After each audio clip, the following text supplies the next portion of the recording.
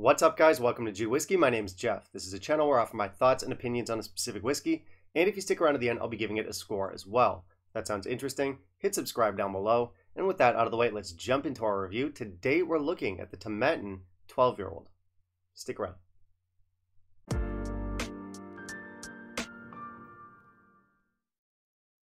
So we've got a Tomatin with us today. I'm looking at the 12-year-old. Tomatin is a Highland distillery, and it's one that doesn't seem to get a lot of attention. It doesn't seem to get a lot of love. Yeah, pretty under the radar stuff. Even from me, I'll admit I've only had a handful of their expressions. All of which I only tried over the last maybe year or two. Prior to that, in my 10, 12 plus years of drinking whiskey, I don't think I'd tried a single Tomatin, at least none that I can remember.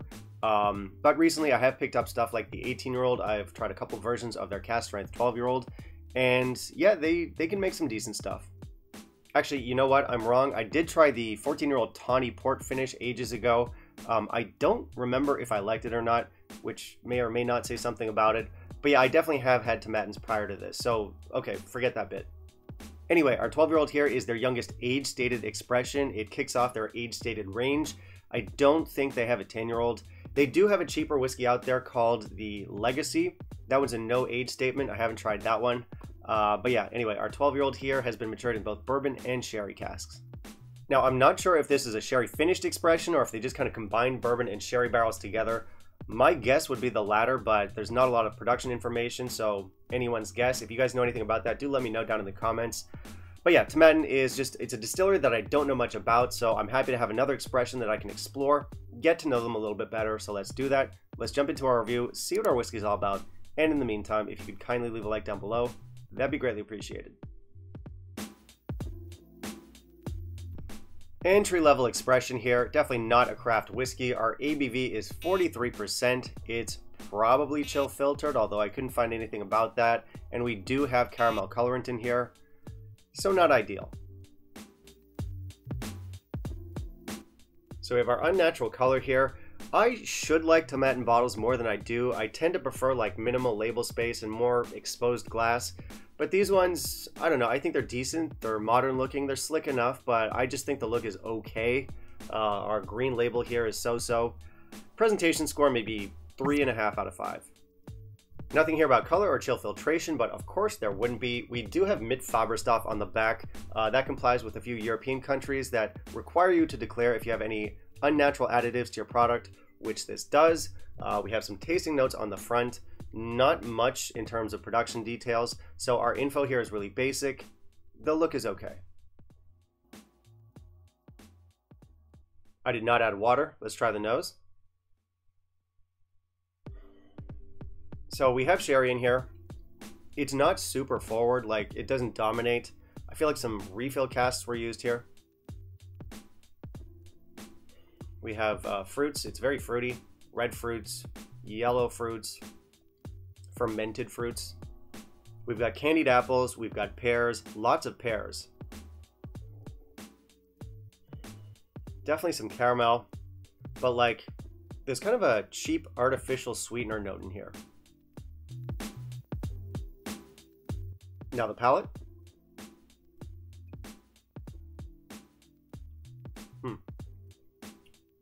All right, not much in the way of texture here. Sherry, light sherry again, refill cask maybe. There is some white pepper, a little bit of ginger, definitely some honey, lots of nuts in this, cinnamon, and a touch of chocolate. And now the finish.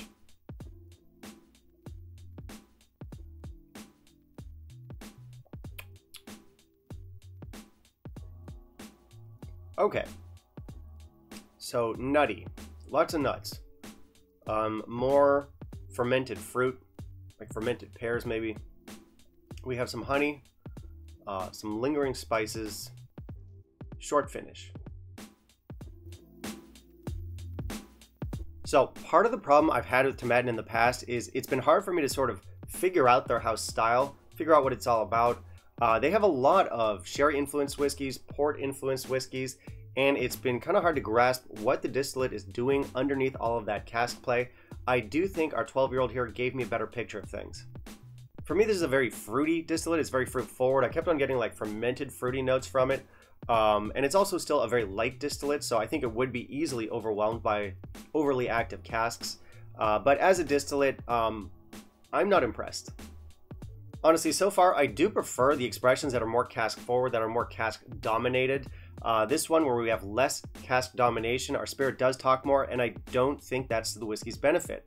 You know, I think the casks that they used for this were quite tired. Again, possibly refill. Both the bourbon and the sherry casks don't really have much to say here. The flavors they impart are kind of flat. So overall, I have to say I'm pretty underwhelmed with this whiskey, and you know, it doesn't do anything outright bad. It's not horrible. It doesn't really do anything wrong. It's not offensive. It's a functional 12-year-old scotch with scotch flavors and sherry influence. We do have a delicate, fruity character in there, but it's boring. It's more than boring, in fact. It's dull, it's generic, it's forgettable. You know, bad whiskeys I'll actually remember. They'll actually stand out in my mind. This one isn't interesting enough to be memorable. It's just there.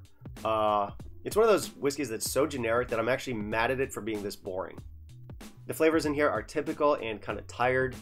I guess the closest this one gets to having like a distinguishable character would be those like fermented fruity notes in here, which can be interesting, I'll admit. The sweetness in this has like this cheap artificial sweetener note going on. I think the casks are very meh. Our watery texture doesn't help. There's really not a lot going on here. My score here is going to be 79. I think this whiskey could work if all you want to do is have a casual sipper and just kind of turn your brain off.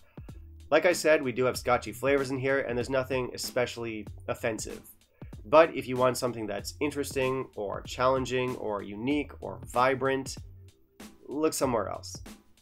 And listen, I know it's not a terrible distillery. I know they do have some good releases. I've got a bottle of the 18 on the go right now. Spoiler alert there, I do quite like it. I'll be sure to review it eventually. I've had a couple versions of their cask strength 12-year-old. Some of them are stronger than others. It's not a great whiskey, but it's solid. Certainly better than this. And you know, I'm glad I tried those other ones first, because if you gave me the 12 as an introduction to the distillery, I'm not sure how much more I'd want to explore. Anyway, you guys might like this one. If you want something cheap and mindless, sure, you can try it out, see where you land on it. Personally, I think there are much better options to be had in a similar price bracket. Go for a Glengarry 12. Hell, you can go for a Glenlivet 12, Glen Grant 12. There are definitely better options out there, so personally, I'd skip this one. So for a 12-year-old whiskey, this one's actually surprisingly affordable. It usually comes in 700ml bottles. I have a liter bottle, and even this was cheaper than the majority of entry-level 12-year-olds, so I really can't fault it for price. It's very affordable. I just wish it was a better whiskey. But because this is a whiskey that I don't really connect with, even though it's quite cheap, I'm not really interested in buying another bottle. That being said, I'm not going to come down on it for price either. It's a fair price. So it's really risk-free if you do want to check it out. I find it to be annoyingly generic, but you might feel differently. Alright, that's it for me today, guys. Thank you very much for watching. If you want to help support the channel, please consider becoming a patron. Otherwise, you can like, comment, subscribe, and that's always appreciated. Now, I do want to hear from you. Have you tried our Tomatin 12 here?